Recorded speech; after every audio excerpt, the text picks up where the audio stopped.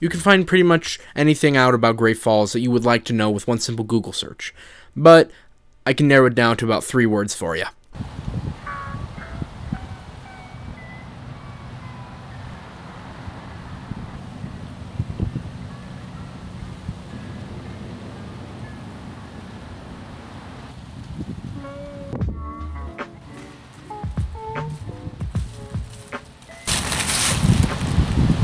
Great Falls sucks.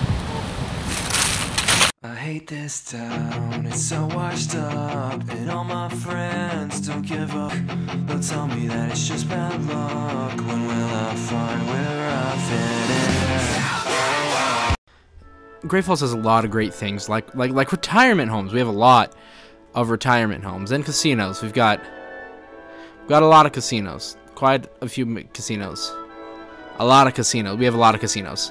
It doesn't make sense because our population is like 2 people. Like a whole 2 people.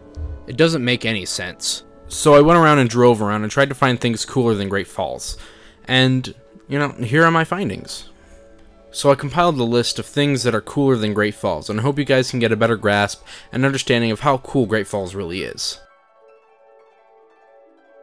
So first on the list was something very out of the blue, almost literally. It's the ocean. The ocean is much cooler than Great Falls. You have cool little fish and like deep abyss and like squids that'll eat your face off. Those are the coolest squids. Then you have space with planets and stars and moons surrounding those planets. And then you have dirt. Dirt is cooler. So is dust. Dust is much cooler than Great Falls. Very nutritious. And then this one is a bit far-fetched, but it's the best thing I could find.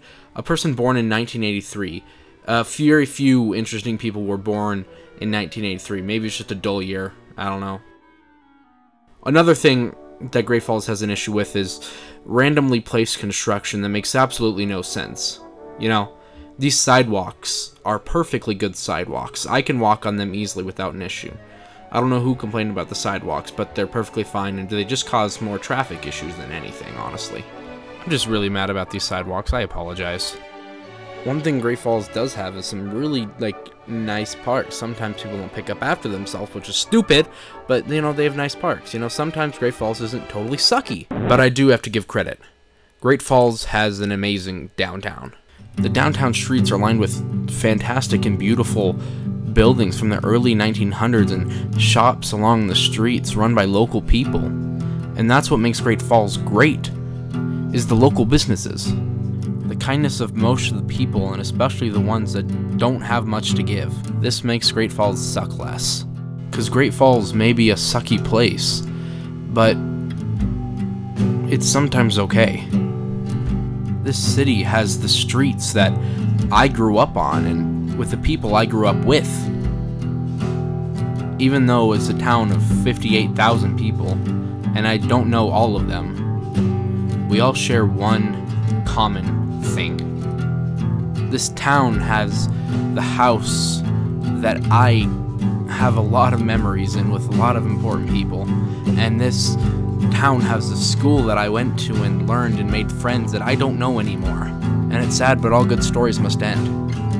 And although Great Falls is definitely not my last stop, wherever I go, I'll always remember the place that I came from. I don't want to forget who I was, and who I am, and who I wanted to be. Because if I lose that self, then I lose a big part of me.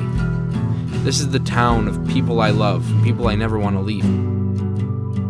But in the end, we all must make our hero's journey. This town will always have a place in my heart. Great Falls is special.